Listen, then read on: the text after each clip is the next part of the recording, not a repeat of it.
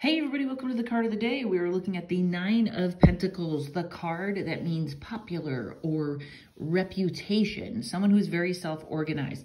Very, I want to say positive card about how others think of you and about how you think of yourself.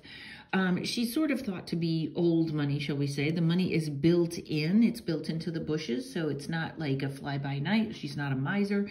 And also falconry was in the day that these cards were made, was thought of a rich person or someone who had privilege.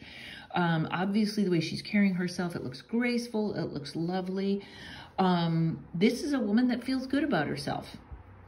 And it's very interesting because I had the best weekend. I had a day where it just seemed like everyone was giving me a compliment about like how big my heart was or how kind of a person I was.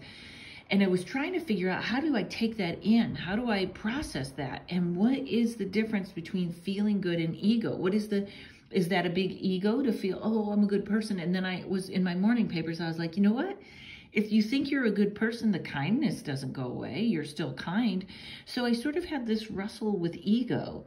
And I was like, what is appropriate, what is helpful, and what is not? And that's how I came up with today's mantra. Feeling good about myself is love. That's it. It's just love. It's not thinking I'm a better person or a great person or like that. Feeling good about myself is love. Okay, that's it. It doesn't have to be categorized any other way. So when you feel good about yourself, or if you can't get to that statement, just get to love. Okay? Feeling good about myself is love. All right, everybody, have a great day.